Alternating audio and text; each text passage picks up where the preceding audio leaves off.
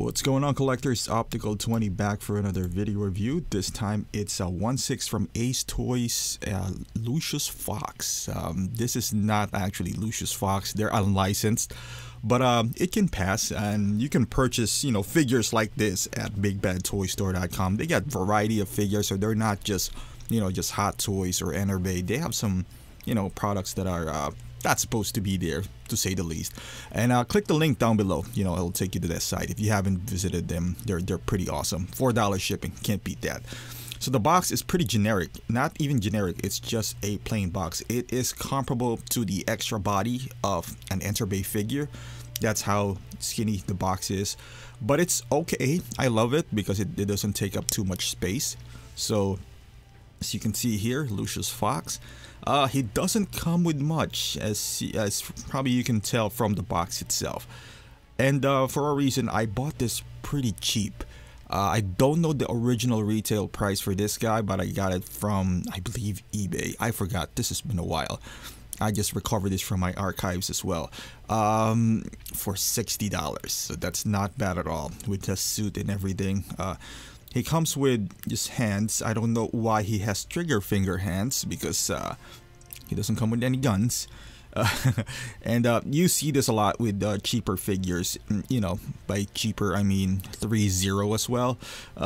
You can see the seam on the gap on their hands, and they're not too subtle about these things. And you can see he got a pocket square right there, and he has some cane, which I know on Batman he didn't have one, and he has a coat and hat, and that's basically it. For a figure that's $60, I'm not really complaining all that much. I just needed a Lucius Fox, or somebody that's gonna represent Lucius Fox in my collection, because I pretty much have all the Dark Knight figures except for some that are, in my opinion, that are not too relevant, or I already have one. But as far as him representing Lucius Fox, I know there's a weapons collector. I'm not sure which company made that as well, but it is one of, kind of like, it falls into this category of Ace Toys who are not licensed, but it's okay. It'll pass as Lucius Fox. If you see my entire Dark Knight collection and he's standing right there, you're gonna be like, oh, okay, this is not the guy from Now You See Me, because that's kind of like my impression on him. I think they kind of made him for that movie, which is strange, because no one would want to collect anything from that movie. He looks like the magician from, the movie Now You See Me, a while back. And all his, his hat and everything, I guess to kind of deflect the fact that he will pass on as Lucius Fox, especially the tie. He doesn't have a tie. He wears a bow tie in the Dark Knight, which is, I could custom made it, buy it from eBay or something, but honestly, I don't want to spend more money on things that I don't, really feel strongly about. It doesn't need to be 100% screen accurate for me. Just a representation of Lucius Fox will do. Maybe down the line I would try to customize him a little bit more to make him look like, but the head sculpt itself is not too bad, as you can see here, from a unlicensed company. The paint application is pretty nice. The sculpting, you can clearly see this is Morgan Freeman. The gray hair and everything. So like I said, it would pass on. I mean, if you want to completely change his outfit or just give him a vest and a bow tie, I think that would work. I don't know exactly how much you're gonna spend if you do that. Perhaps less than 20, maybe. Not sure yet, but yeah, overall I am pretty impressed with the head sculpt, especially for $60 that I spent on. The body is not that great. The suit is, what you would expect from a cheaper figure.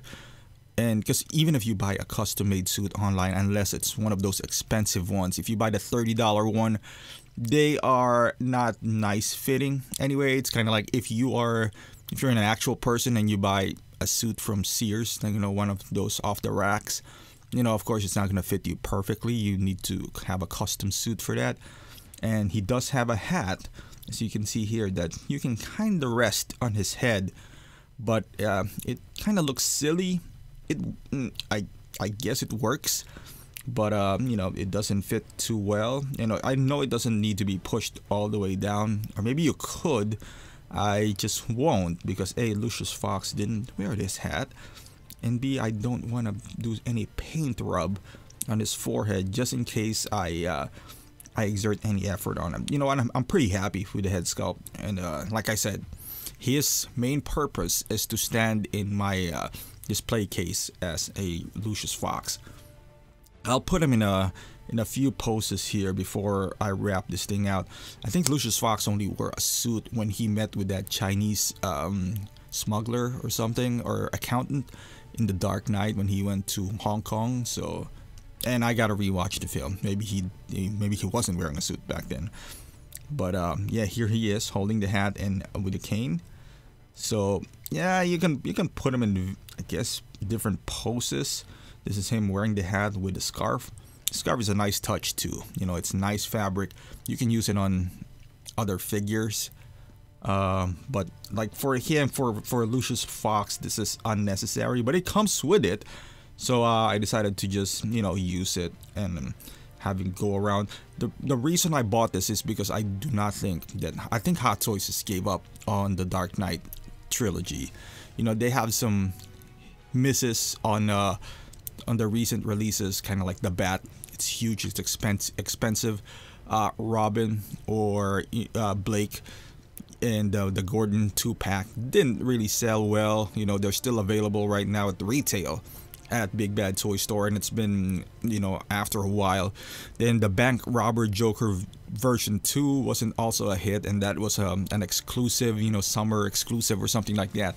So, you know, they're releasing Batman Begins, I believe, on quarter scale, and the Joker in quarter scale, and that might sell well, you know, because it's quarter scale and it's the Joker and Batman. But other than that, you know, I think the hopes of getting, for example, Lucius Fox and Talia and you know, what's the guy's name, the villain from the first movie, he's always getting custom made, are very slim. I don't think we're gonna get a complete line just because of the previous failures of the line, and they might not think that this is, you know, profitable anymore, which is they are somewhat true, and they are a for-profit company. So here he is, just, you know, high comparison wise to both of my Dark Knight, I guess, human beings, or they're all humans, but, you know, non-costume figures. You know, you can see he's in great scale between the two, Bruce Wayne and Alfred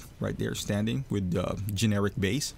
And that's pretty much it, guys. If you are looking for a Lucius Fox, this or the Arms Collector dealer, I think the Arms Collector has a better overall look. Although I would say the head sculpt on this is much better than that. So if you can combine both, that would be, you know, ideal. But either one would satisfy being Lucius Fox in your collection. So thank you for watching, guys. Hopefully this review helps you out. If you haven't done so, please subscribe to my channel and follow me on Instagram and on Facebook so you can, you know, follow my updates. And thank you for watching, and I'll see you in the next review.